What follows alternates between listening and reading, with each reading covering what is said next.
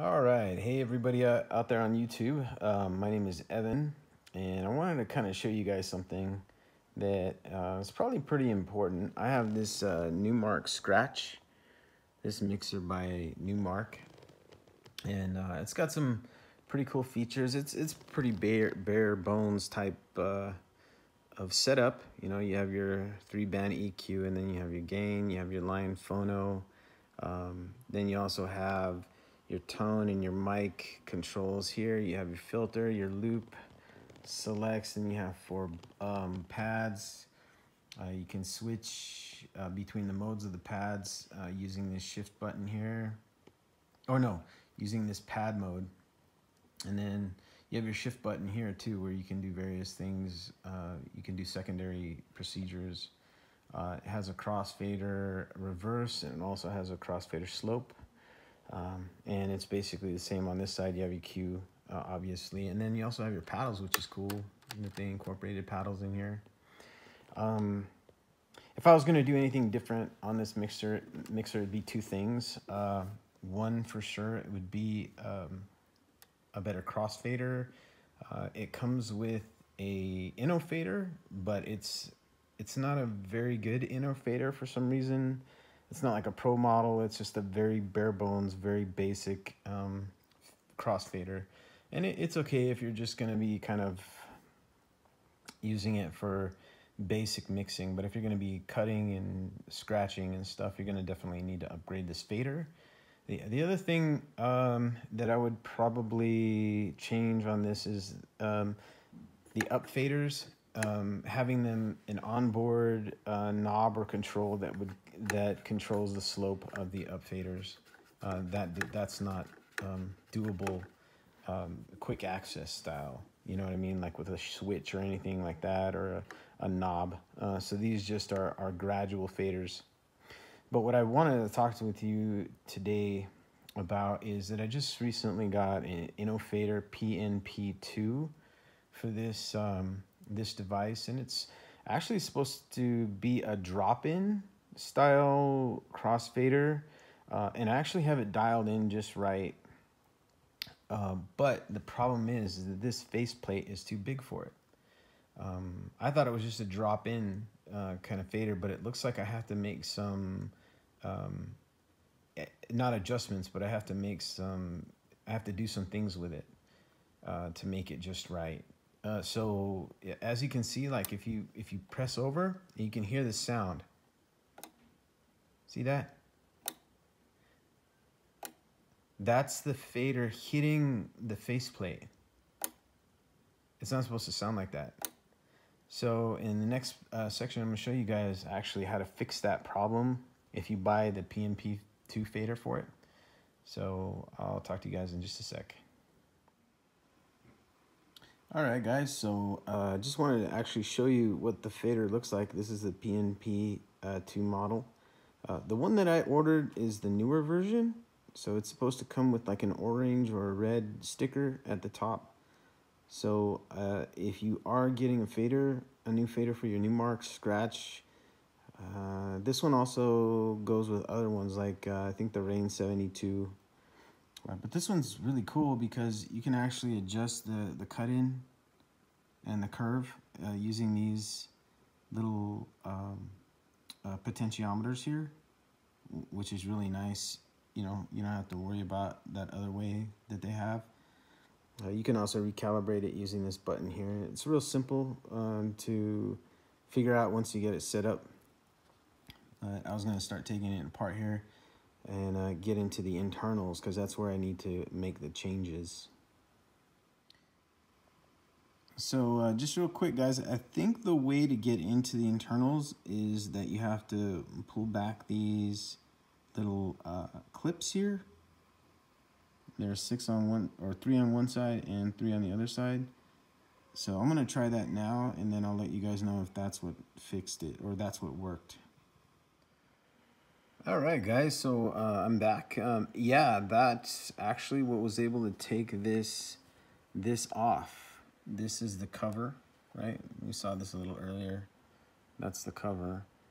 And those little slots right there they match up to these little pins that are on the side, and they're clamped down all the way to the metal.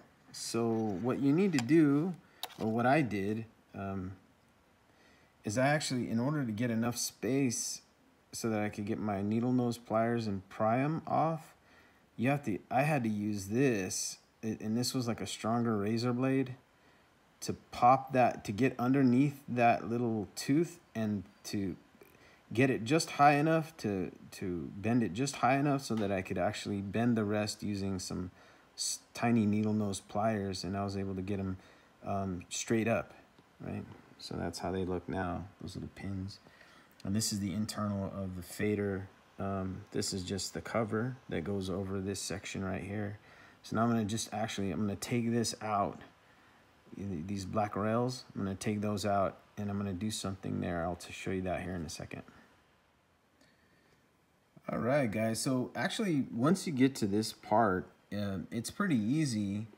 This mixer actually comes with a baggie of goodies. So this mixer comes with an additional stem, right, for the fader, the crossfader stem. And in that bag, there's also four of these O-rings, and they kind of act like little spacers. They're kind of like bumpers. And the unit already has two of them, so it's got one here on this one, and then it's got one up here. And basically all you have to do, see, the fader itself only hits that top part, right, that top bar. So I actually put an additional one of these. There were four of them. I put an additional one here, and I put an additional one here. And I'm gonna see if that's gonna give me enough space in between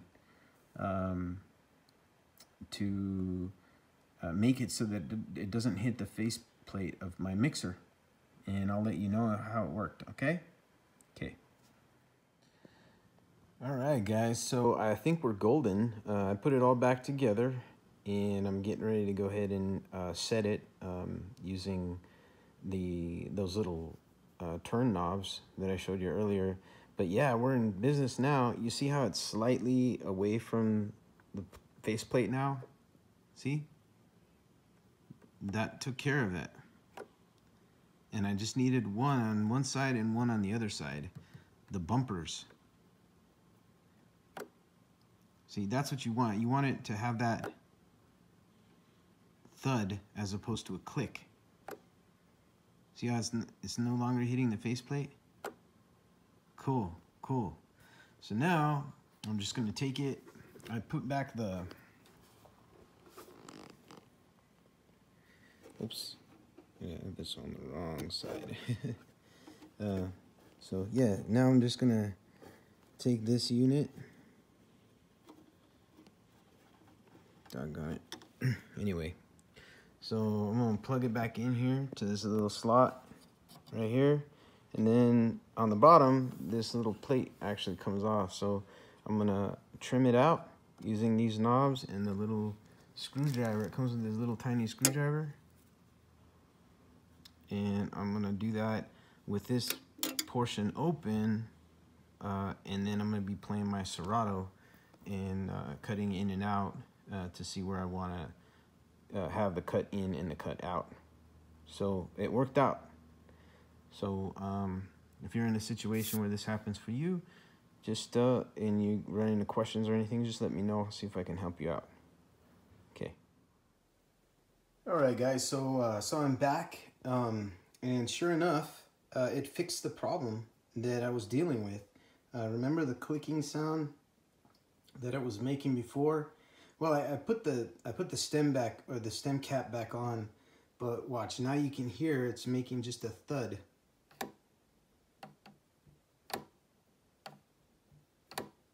And it's not clicking. Right? If it would be clicking if it was hitting the faceplate. It's not doing that anymore. And by the way, guys, this cuts way, way, way, way better.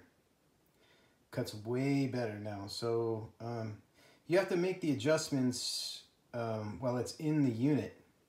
And there's actually a door underneath here, and you make the adjustments. I actually flipped it over, so everything I was doing was in reverse, and I made the adjustments while it was flipped over. The adjustments can be pretty tricky to do, so be careful with those. I start out usually with the middle one, and then I kind of go to the side ones. One thing you definitely don't want to do is when it's sitting in this situation here, do not recalibrate the fader. Okay, don't recalibrate. Don't go through that recalibration process for the fader. Leave it as it is.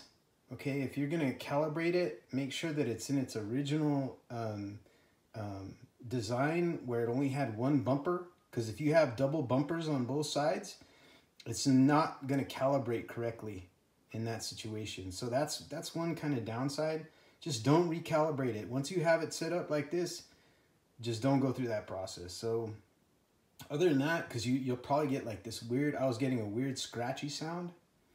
Would I buy this particular fader again? I love the feel of it and I love the cut of it, but I probably wouldn't get it for this because it's not an actual drop-in, it's not a perfect drop-in crossfader. You have to make adjustments to the internal of the fader itself for it to work properly for your system.